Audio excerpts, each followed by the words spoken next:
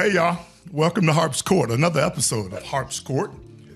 And the beauty of podcasts, in my opinion, is that it gives you a platform that you can go in a lot of different directions. So I'm going to bring in a different player.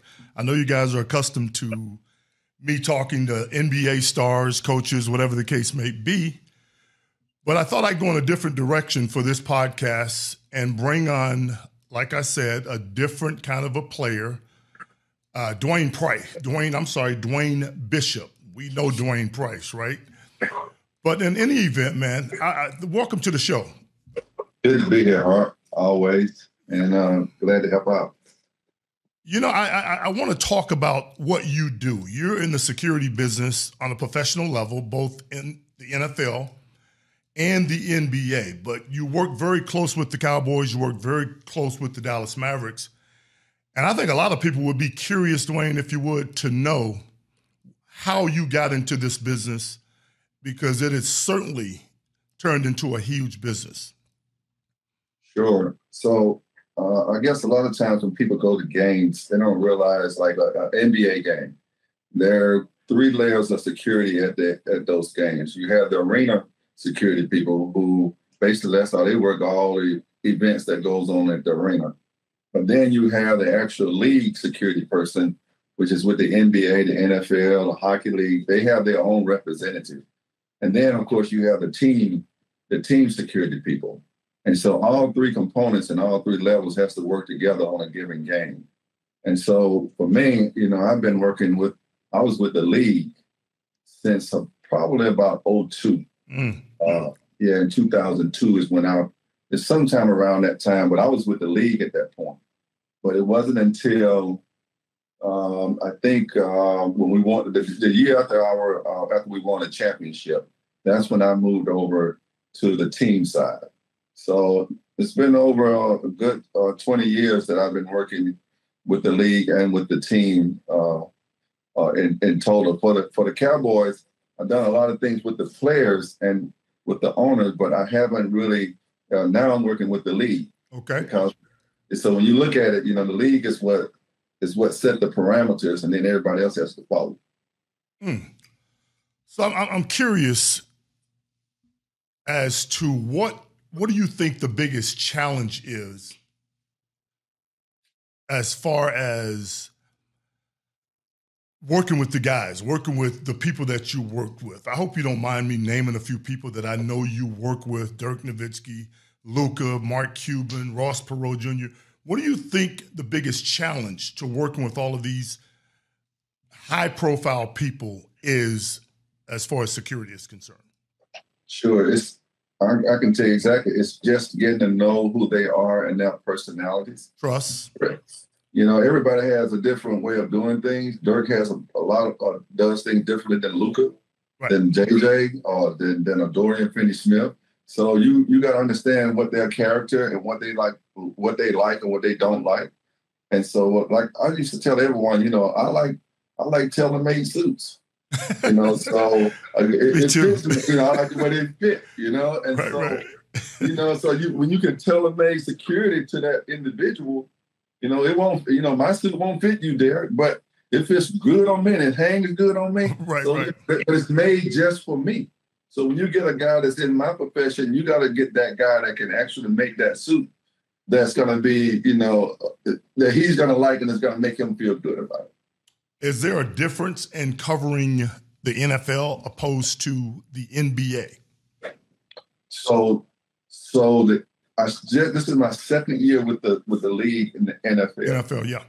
And one of the reasons why I wanted, you know, this is like the 3rd time it was actually offered to me to be one of the reps for the NFL, and I basically turned it down because it was so much. I was doing so much. I own my own company and everything, and then I was traveling a lot with the Mavericks. And so at that point, you know, but I did recognize that the league, like the NFL, is what set the standards. Mm-hmm. So normally when something happens, you know, when you look at, you know, best practices, then this usually comes from the NFL. And then the NFL turns it over to the NBA or to baseball. And then by that time, it gets down to the teams and then the arenas. So what I wanted to do was let me learn what the NFL does, because on a given game day, man, the NBA has like a booklet of things that you got to know on a given game. Mm-hmm. The NFL has some like 2 books of things to be done. Right. So it's really gets complicated when you start talking about, the NBA or the NFL. And so that's why I'm learning now, the parameters of the NFL, and then I can take that same energy and then I can put it with the NBA.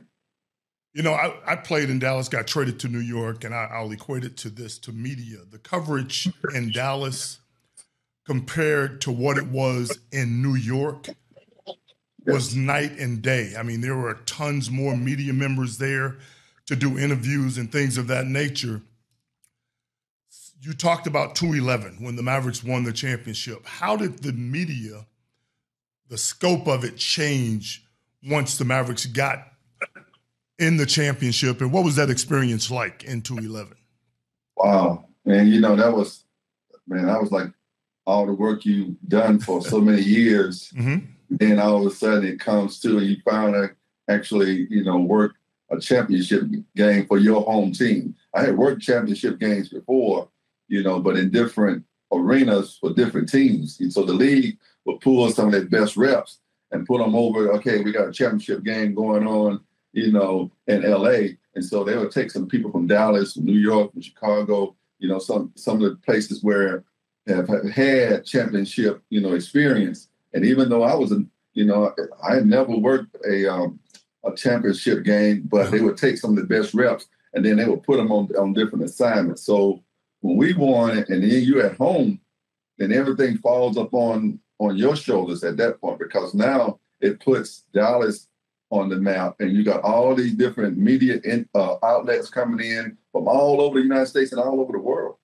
And so it's only thing I know that might even be close to that was like All-Star, when we did the All-Star game here in Dallas. And that's the only thing that basically comes close to it.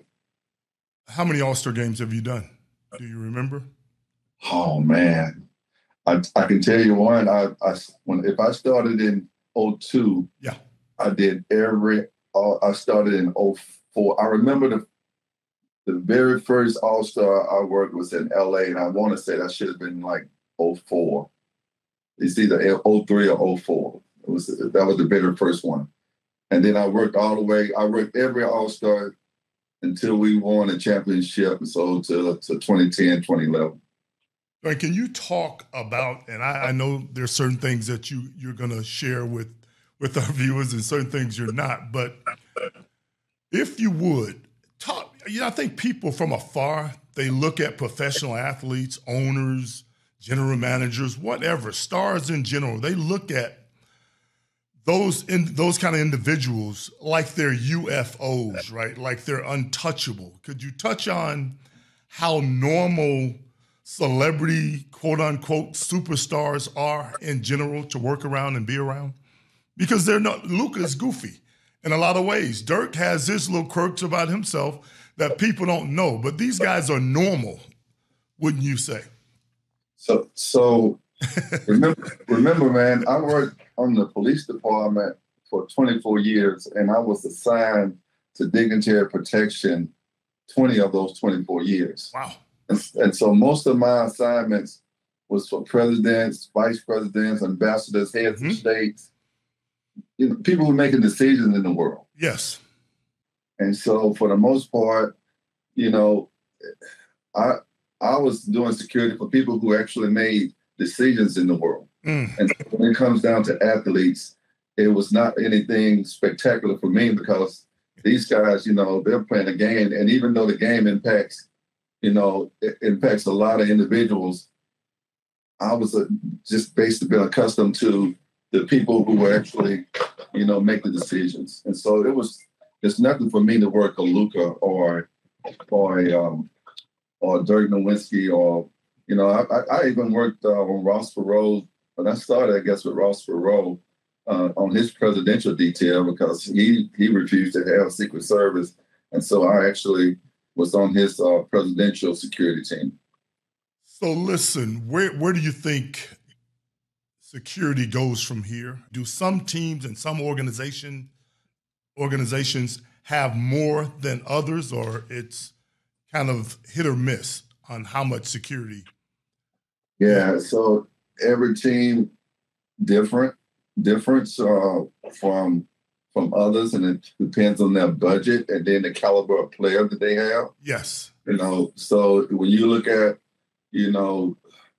let's say, like a New Orleans team or even with a Cleveland team, that budget may not be, the market's a little bit smaller, and so they may not have, as much in their budget for security. But I guarantee you, if they got a top player like Zion, he's going to have his own security, and it's going to be dependent upon, their security director or their VP of security, and that's going to dictate what size the security team is going to be per each city. So Luka is somewhat of a rock star, Dirk Nowitzki, because they're international, so to speak, right? So they get a lot of attention overseas, in the NBA. What's the difference in, say, a guy like Luka Doncic, a guy like Kawhi Leonard, just the big names, Steph Curry? How is their security different from the other guys that are in the league?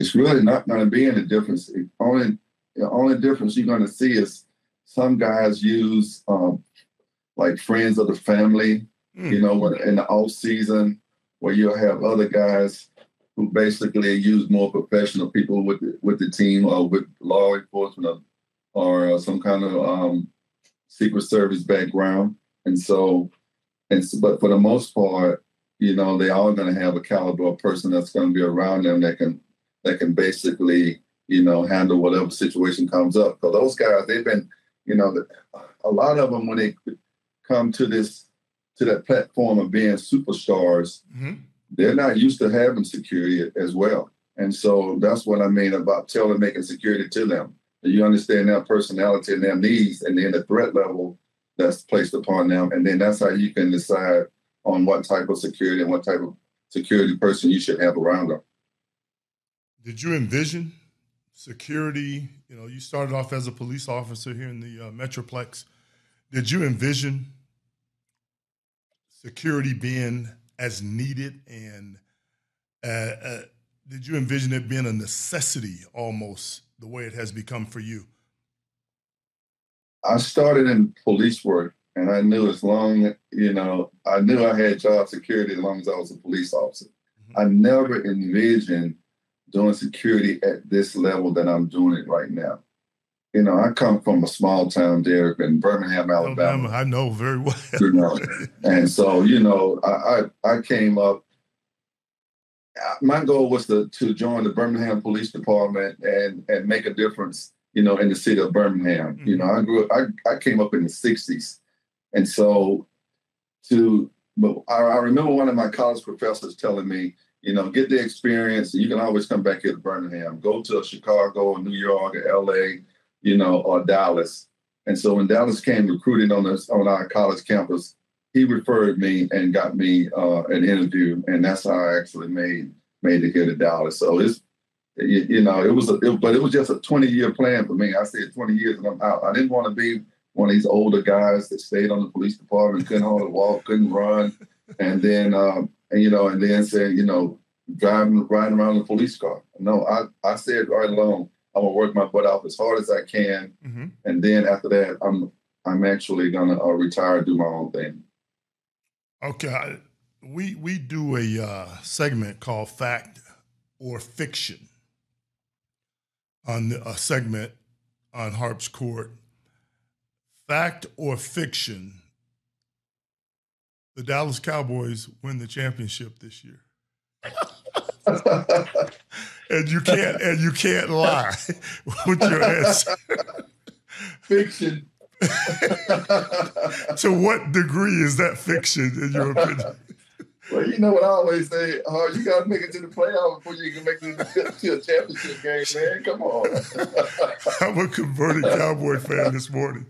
So I just put me in a bad spot. I want you to know that. I wanted to. That's what I intended. To the Cowboys. But you asked me to opinion here. No, I'm not a fan. I'm not a fanatic, but I can keep it real. Yeah, you live here, so you got to support him somewhat. But because of all of this technical difficulty, I'm gonna let you go. I know you have a busy schedule today, and just know how much I appreciate you coming on, man. We'll talk a little bit later. Harp is always good, man, to be on here. You know, like I said, for anybody who wants to get involved with security, it's a great career. But, you know, you can learn a lot. And so for all the guys that's out there, you know, looking at what we do in security, I just want to make sure they understand, you got to understand what we did. Yes. And so it was a struggle getting to where I am right now. And it wasn't easy. And everybody can't do this right here. But I'm willing to, you know, I got people who mentored me, and I also mentor others as well. And so it's not easy, but right now I think, you know, I'm confident in what we're doing. We're going in the right direction. And I got the NBA and the NFL to guidelines that kind of show me the way, and they do all the legwork. And I'm just following the script. So it's been a great career for me. And I appreciate you having me on. Yeah. Thanks so much for jumping on Harps Court. Appreciate it. All right, man. All right. Take care. All right.